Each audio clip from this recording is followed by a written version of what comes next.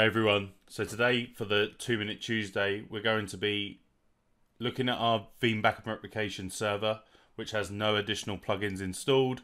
We're going to be taking those 2 minutes to get that Nutanix backup for Nutanix AHV plugin installed, and we're going to just show how easy it is to get up and running there to start protecting those workloads, with more to come around deploying the proxies out into the Nutanix AHV clusters, but then also things around the Nutanix FLR appliance and all the good stuff that's come in the latest release.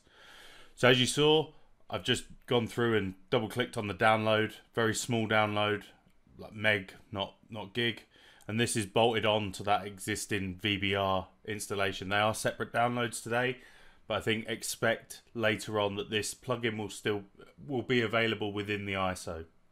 So it's pretty, in a very Veeam simple way, is very next, start the services and off you go. So what we're going to do is, obviously this is going to zip through. I see a minute left and we're there. We've installed it. I haven't sped that up at all either, by the way.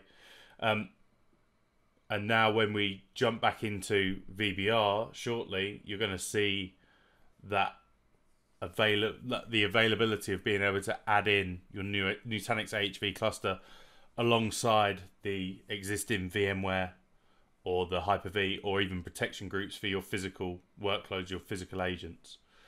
So that's the plugin deployed. Now if we go and open that console, we should, in theory, when we go to add that infrastructure or infrastructure node, you might have seen at the very beginning of the 2 minute chat, or just before that, you would have seen the that we only had the vSphere, the Hyper-V, and the protection groups. Now we're going to see that Nutanix AHV option as well. So let's add server, and there we go. There's the Nutanix AHV, and that's it. Come back next time.